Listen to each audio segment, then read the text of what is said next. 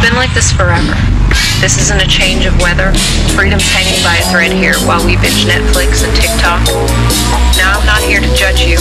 I know we're all scared and tired, and we've been so hardwired, media fueled the wrong fires.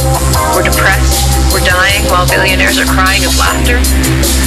While we're just running faster away from reality, well, why would we? They've got guns and we've got family. This isn't conspiracy. Theories have been brought to light throughout history.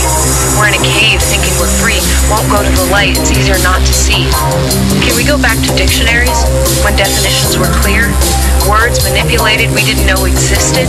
Let teachers fix it so parents can be distant? Mess with child development? Just leave it to the government. Let them draw our paths, because we gave them the pencil. We can still erase this if we face it. Us against the faces that convince us drugs will solve our problems while they profit from our consumption. Stop listening to stars and politicians and begin using intuition, discerning fact from fiction. Stop paying into our addiction of listening to a system that's turning us to victims of our lack of wisdom. If you don't see it now, it's okay to be confused, but don't throw rocks at those who do. Take a step back and you'll see who is piloting this ruse.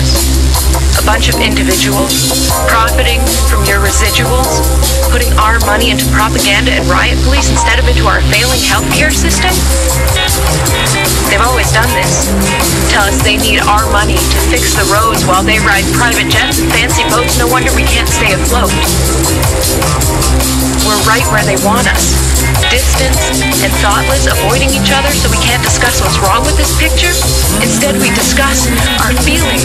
Caps lock on with words vomiting out of our thumbs without knowledge of real arguing. Why can't ideas be shared without ruining friendships and careers? Just because someone got offended, never learned emotional intelligence? Your feelings have no relevance in the crusade for truth.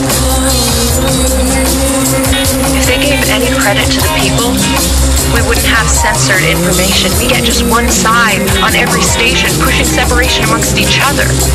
So we're too busy judging mothers who wonder why their kids are being smothered. Masks in gym class. Call out the other when he pulls down his mask. How do they even learn in class?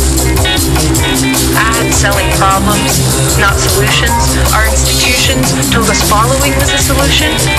Because if you think for yourself, you'll go nowhere with an app.